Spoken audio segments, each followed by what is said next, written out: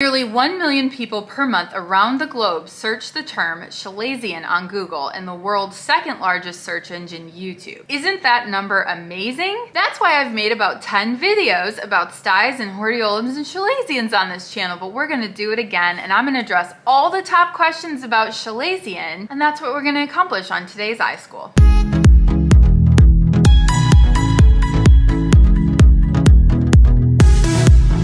So welcome back to iSchool with me, Dr. D, where I teach you about products and treatments related to dry eye syndrome and eye beauty so you can have healthy, beautiful, comfortable eyes. Make sure to give a little love tap on that subscribe button down below to stay up to date with all the latest eye tips and tricks I have for you. You're here because you're searching for information on a Chalazion or a stye, and a Chalazion is a bump on your eyelid. It's sometimes called an eyelid cyst or meibomian cyst, and it slowly forms when an oil gland called a meibomian gland becomes blocked. At first, the Chalazion may be painful, but after a little time, it usually doesn't hurt. A Chalazion usually forms on the upper eyelids, but it can form on the lower eyelids definitely as well. Ordinarily, Chalazia, that's the plural of Chalazion, develops in adults between the ages of 30 and 50. They're not as common in children, but they can definitely happen, especially if the kid kind of touches their eyelid with bacteria on their hands, which kids are wont to do. So is a Chalazion a stye? So stye is the common term. A Chalazion's not really a stye, but it can form because of a hordeolum. So hordeolums or styes are bacterial infections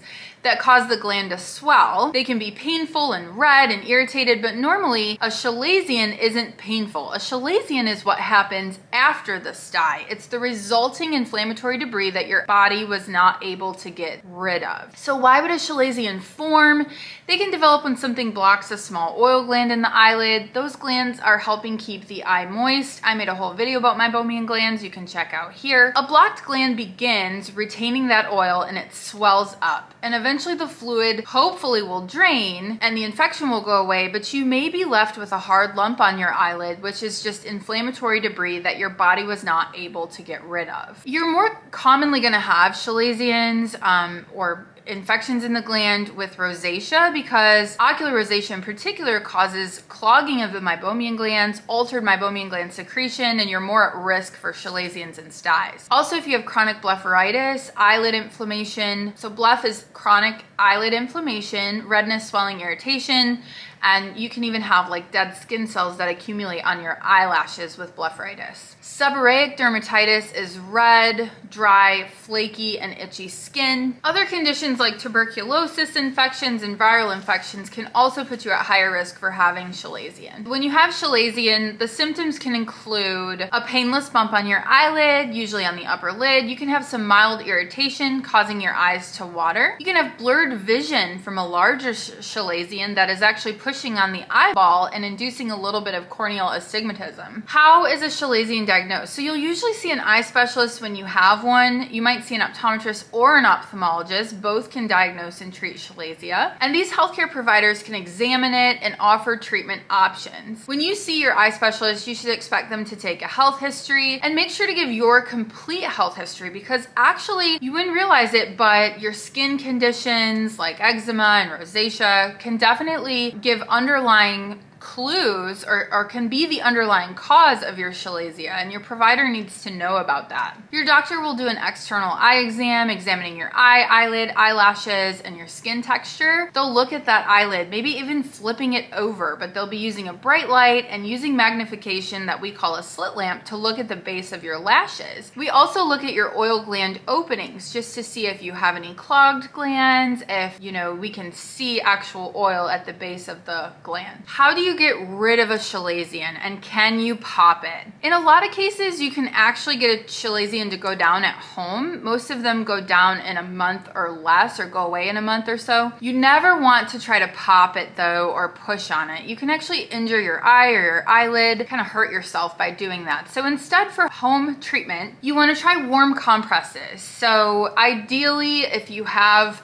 one that you can heat in the microwave. That's really the best way to do it. You can do a warm washcloth with water, but it's really not gonna hold heat long enough to give you the heat you need to clear the Chalazia. So I would definitely recommend like a brooder mask or a mask like that you can heat in the microwave and put on your eyelid. So I also get a lot of questions though about, hey, I don't have a microwave, or what is an alternative? Can I use a USB powered warm compress? The thing about a USB powered is you really don't have the moist heat that you even do with a brooder mask. So if you kind of think about the difference between dry heat and moist heat, you know, you can put your hand in an oven that's at a high degree and not be burned. That's dry heat. But you certainly could not put your hand in boiling water. So there's definitely a difference for me between moist heat and dry heat, and so brooder masks are definitely preferred. But if you don't have one or don't have a microwave, you can definitely apply some heat using a USB mask. You also want to massage the eyelid. So once you get that heat on there and that oil is loosened up, you want to gently massage the eyelid a few times a day. Massaging for a few minutes each day, use kind of a light to medium pressure on your eyelid, and you want to always go down and out on the upper lid, up and out on the lower lid, because you're trying to get that oil to flow out of the gland. It's really not productive to like massage like this or massage upward, because that's moving the oil the wrong way, right? We want that oil to come out of that blocked gland instead of going further up in it.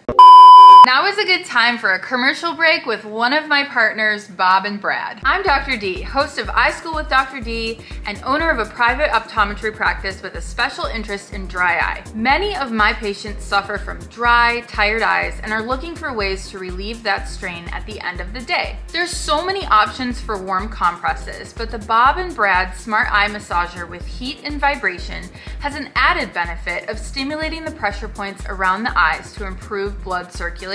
There's built-in heating pads that provide a comfortable temperature between 40 and 42 degrees Celsius, which is ideal for eye strain relief and dry eye, because 40 to 42 Celsius is an appropriate temperature range for heating the meibomian glands and having effective heat on the glands. Wear it for just 15 minutes before going to bed every night, and you'll feel completely relaxed, enjoying a more restful sleep. I have to admit, when I received this mask, I was skeptical of those claims, but then my own husband stole it from me and uses it regularly to calm down before sleep. Whether you're using it for dry eye or relaxation, the Bob and Brad Massager is a great option for eye heat and massage. Check out my description for more info on heat and massage devices. My next tip for you is practicing good hygiene. So when you have a Chalazion, do not wear eye makeup. And after the Chalazion drains, make sure to keep the area clean. And honestly, before it drains for that matter as well. While you have a bump on your eyelid, you should be cleansing the eyelid with an Optase wipe, an OcuSoft wipe, something eye doctor approved. It can be We Love Eyes, Hydrate brand. There's lots of really good ones, honestly. So follow good eye health practices and avoid touching your eyes. Make sure that area is cleansed. Use lots of heat and massage. If you don't treat a Chalazion, what's gonna happen? Well, if it doesn't go away, you can seek help from your eye specialist. You might need to have the fluid drained through a small incision, or you could need a steroid injection to reduce the swelling and inflammation. And more recently, in my clinic, I really favor using IPL, or intense pulse light. I made a whole video about it here, but check that out as well. If you have an eye care provider that has intense pulse light or low level light therapy, that's a really great way to get rid of a Chalazion without injecting or cutting or potentially harming other meibomian glands. And if you have made it this far and you're not already subscribed to my channel, please hit that button and the bell so that you don't miss any notifications. That is it for today's iSchool. Class is dismissed.